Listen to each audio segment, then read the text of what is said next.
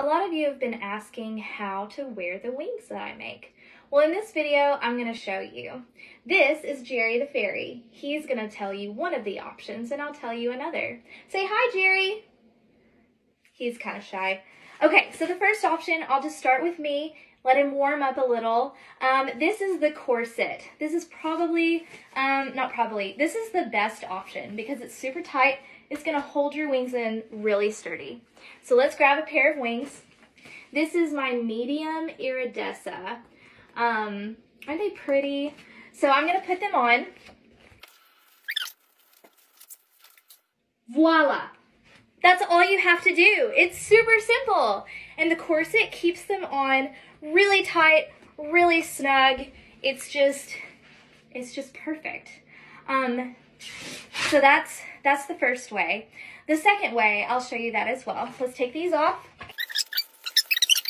So the second way is what Jerry is going to show us. So let's flip you around, Jerry.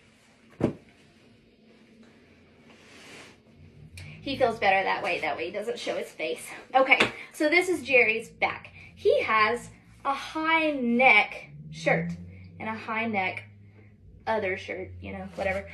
So these are waistbands that I make in my shop too.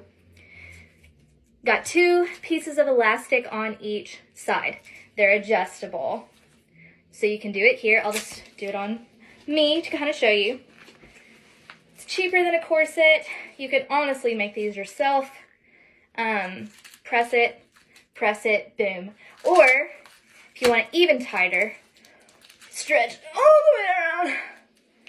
And then like safety pin that or something. So let's put it on Jerry. Whoa, I'm so sorry. I'm so sorry, Jerry. Are you okay? Okay. So this is gonna go under his outfit. So, there's the waistband. Put the shirt down and slip the wings in. You want the waistband to be in the middle or up higher, so let's bring it up higher. And so there they go.